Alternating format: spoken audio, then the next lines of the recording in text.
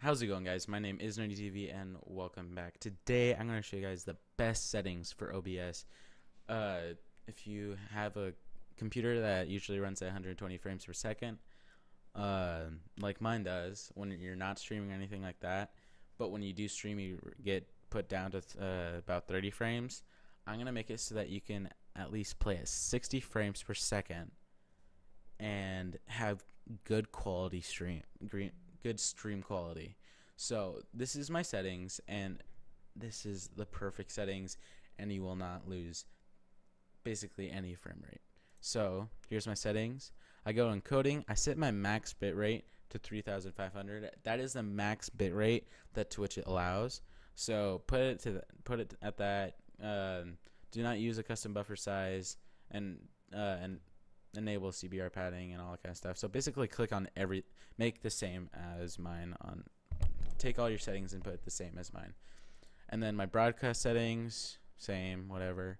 Video, I downgrade 1920 by 1080, which is my resolution for my video games that I play, and I downgrade it to 720, and then I make it bilinear, and which is fastest, and then I put it at 60 frames per second. Do not make it 1920 by 1080 by 60 because Twitch does not allow that. You can make it 1980 by 1020. I can't even speak right now. 1920 by 1080 and at 30 FPS. But I suggest downgrading and all that kind of stuff because it'll just cut. If you were to stream at 1920 by 1080, it'll just use too much bandwidth and all that kind of stuff.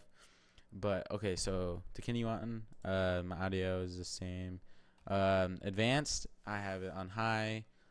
I just have all this, and then for my video, I have this at super fast, which is the second lowest setting, which usually causes a lot of pixelation. But since I have my encoding to the highest that you can have, it doesn't use as much CPU usage.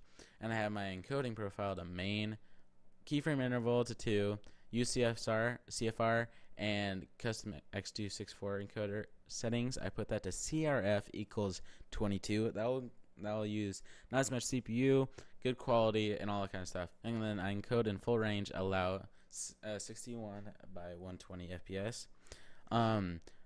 For network, to bind the interface, I use it to my own IP, but if I were to click down on here, it will show my IP, so I'm not gonna show you guys that.